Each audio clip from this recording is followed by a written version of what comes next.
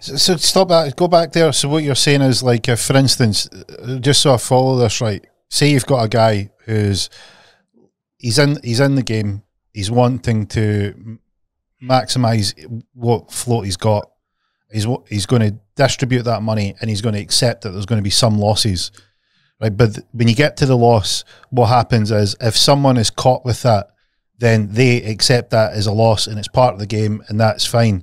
But if somebody's up to no good and trying to be sneaky, then that's where there's a significant problem. Have I followed you right?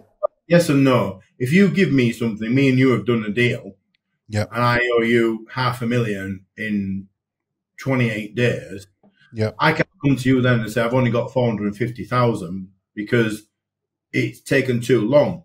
If I say I'm taking that $500,000, I'm going to double it in 28 days, that's different. You're kind of in on that, and there might be some losses and whatnot. But if you're the guy that's imported it, or you're the guy that's given me this, then that's a simple transaction. If I give you 10 cars at £50,000 and you sell them, you've earned £500,000. I might have earned £100,000 on you.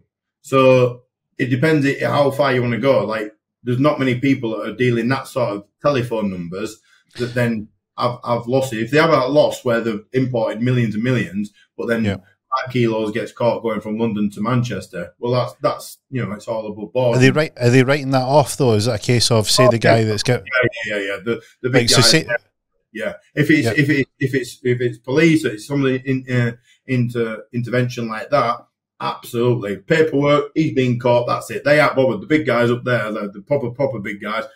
The spillage, that's spillage in a pub. That's nothing. That's pennies.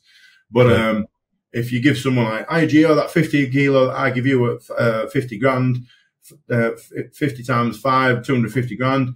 I've only got 200. Right, where's the other 5? Oh, that'll be next week. Right, no problem. But if that other 5 don't come, then you know yourself. Like, when you're dealing with that sort of people, even the idiot on the street knows that if you owe someone £500,000, they're going to get it, because that might not even be £500,000 profit. It might be 300 grand profit. So they're already at a loss. So they're working for free. Ain't going to happen.